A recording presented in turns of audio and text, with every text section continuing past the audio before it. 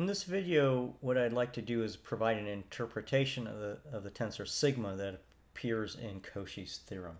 And what I want to show you is that it has all the properties that we would expect of a stress tensor, namely that it represents force per unit area in different directions, say normal forces per unit area and tangential forces per unit area, which are sometimes called shear stresses, so normal stresses and shear stresses. So let's first recall the definition of sigma. So we had this construction, and that produced a definition for sigma, which said that it was T acting on EI, outer product EI. So that was the relationship that we had for sigma. And let's go ahead and recall two other facts about this. One was that this then meant that sigma acting on the normal was equal to the traction on the surface with that normal, and also that the divergence of this tensor sigma plus the body force is equal to rho times the acceleration. So those were things that we learned in the proof of Cauchy's theorem. Now let's look at the components of sigma. So let's look at the 1,1 component first. So if I want the component of a tensor, the 1,1 component, I'll apply the tensor to the unit vectors that are associated with those components, so E1 and E1. So sigma acting on E1, according to Cauchy's law here, is going to give me T acting on E1, and then I have to dot it with E1 here. So it's simply the one component of the traction on the surface whose orientation is in the one direction. So if I look my body here and set up my coordinate axes, so one is pointing to the right, I can make a section cut through a point of interest with the normal in the one direction. And on that surface will be a traction vector T, pointing in some direction. And if I project it down into the one direction, I'm going to get the normal force per unit area on the section cut, whose normal is equal to E1. And that's what is sigma 1,1. So, and that corresponds to our understanding of a normal stress on a surface, which is the normal force per unit area on that surface.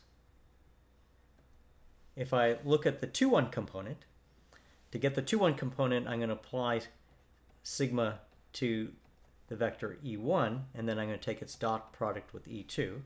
So that's nothing but E2 dotted with the traction on that surface. So in my construction over here, that's going to be the vertical part of this projection here. So sigma 2,1 is the two-direction shear force per unit area on the section cut with normal E1. So that's what we would consider the shear force in the two direction on that surface. The general result that we have here is that any component, sigma ij, is equal to the force per unit area in the I direction on the surface with normal in the j direction. So the conventional way of drawing this is we draw a cube, and then on each face of the cube, thinking of the one axis going in this direction, the two axis in the vertical direction, and the three axis coming out at us. So we would have the three normal stresses, sigma 1,1, 2,2, and 3,3. So those are our 1,1, 2,2, and 3,3 components of the tensor sigma that appears in Cauchy's theorem. And then we can have shears. We can the vertical shear on the one face was sigma 2,1, and the horizontal shear on the two face is sigma 1,2. We also have shears in the three directions, so sigma 3,1 and sigma 3,2. And then we have two shears on the three face, sigma 2,3 and sigma 1,3. And so each component of the stress tensor, each sigma ij, corresponds to a force per unit area in the direction associated with the first index on a surface whose normal is in the direction associated with the second index. So the second index is the section cut that we're looking at, and the first index is the force direction.